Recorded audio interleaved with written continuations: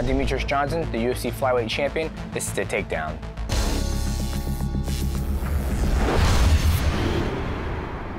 To be in the Flyweight division in the UFC, you gotta be super athletic. Athletic to me means that you can do everything with ease. Just because, you know, we're not 6'1" and have all this power and knock guys out in one shot, we still pack a lot of bang. We can adapt to any type of fighting style, whether it's wrestling, Muay Thai, Jiu-Jitsu, and you see in the Flyweight division that everybody has the complete package. You're gonna get a guy who can box, who can wrestle, who can grapple, and he can do backflips off the cage, just like John Dodson can. I mean, you have amazing athletes in this division.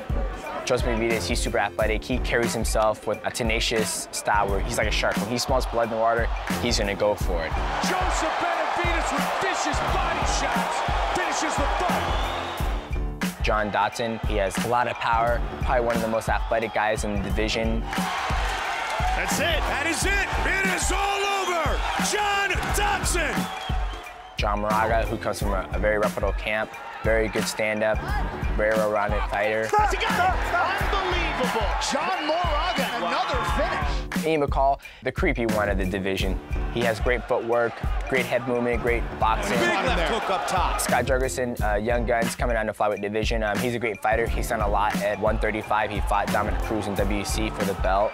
It is all over. Vicious shot by Jurgensen. John Lineker, hands of stone. He's a great flyweight competitor. He's been on a tear lately, 4 wins in a row. Have a little problems making weight, but I'm sure he'll get that under control. It is all over.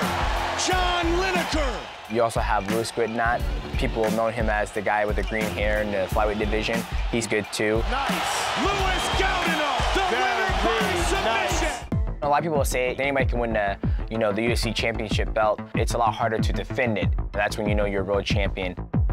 In order for me to keep this, I always got to evolve because the sport's always evolving. And being number one's awesome, but for me, I just don't like to lose.